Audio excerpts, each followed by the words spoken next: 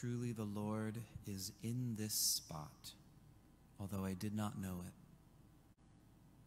It's a great line to hold on to, this passage from the book of Genesis about this mysterious moment in Jacob's life in which he has this revelation of the God of his father, Isaac, the God of his grandfather, Abraham.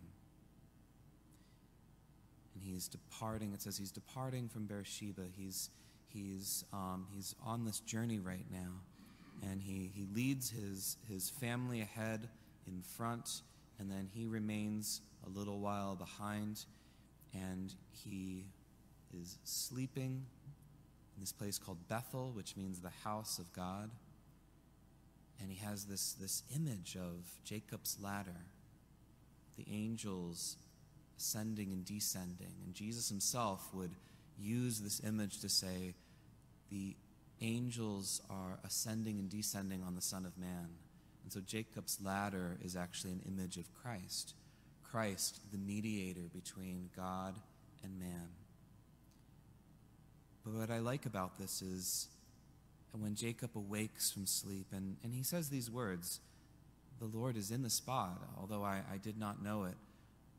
That's a great thing for us to remember, because the Lord is always with us. His very name is Emmanuel, which means God with us. And even in the Gospel of Matthew, which we hear today, the very beginning of the Gospel of Matthew that we don't read here, but it talks about how his name shall be called Emmanuel, which means God with us.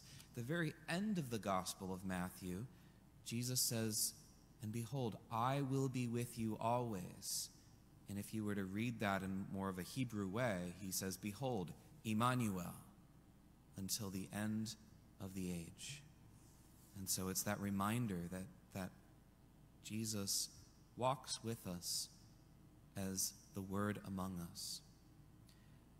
I remember reading or rereading during this time of the shutdown, and I was reading in that virtual neighborhood program that I was doing, one of the Chronicles of Narnia, and it's called The Horse and His Boy.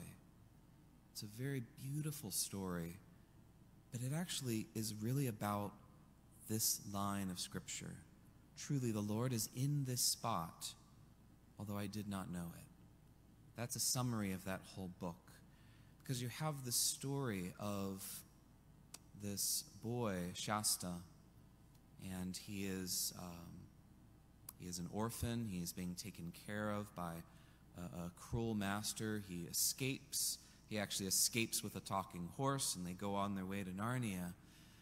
But in the midst of this, you have these encounters with lions. There are these two lions that are running after the horse and his boy, and it's terrifying. There's another moment in which this lion is coming up, and it seems like he's ready to eat him. There's another moment in which this lion actually wounds him, but what it does is it creates this situation in which all these other things start to happen that bring about this beautiful victory. And Shasta, in this moment, later on, he encounters this presence of this one who's walking with him. And it's this very mysterious moment. And he starts talking to this mysterious other who is both terrifying and beautiful, and says, where were you when all these things, these lions were attacking me, when I was hurt by a lion, why all these things happened? And then this other starts to speak and starts to say, there was actually only one lion, and I was that lion. I was the one. And what he does is he starts opening up the story that we're reading about through all The Horse and His Boy. But now we start seeing the reason for why these things were happening that didn't make sense before, and it seemed like they were getting in the way. They were becoming obstacles. They were even woundings that seemed to be very cruel.